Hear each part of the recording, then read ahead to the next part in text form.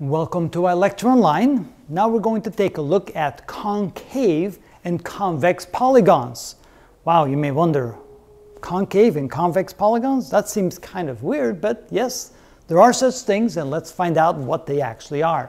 Let's start with convex. The definition is that a convex polygon is a polygon such that when we extend any of the line segments, which means any one of the sides, it will not cut through any of the other sides. So here we have an example. We take any of the four sides and we extend those sides out. So in this case, this side would extend out this way, this one, and you can see that this side will not cut through another side when we extend it. Same with the side on the bottom here. We extend it out, it will not cut through another side. Here, if we extend this side out, notice it will not cut through any other side. And if we extend this side out, again, it will not cut through any other side. So therefore, this is considered a convex polygon. And if I can get the cap off my black pen, I can write that down. Convex polygon. Now, a concave polygon is defined as such.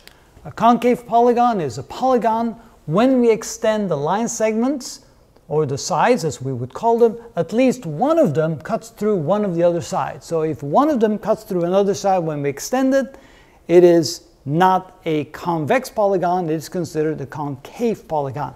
I'm going to redo this side here because I want this to be a straight line. It doesn't quite look like a straight line, so there we go. So now it looks a little bit more like a polygon. And let's extend that side, and notice what happens. I extend it, and here it is. It cuts through another side. That alone is enough to say this is now a concave polygon. But it's not the only side. It only needs one side to be considered a concave polygon. But take a look at this side. If we extend it here, nothing happens on that side. But here you can see that it will also cut through another side. That's the second reason. You only need one. And so you can definitely call this a concave polygon.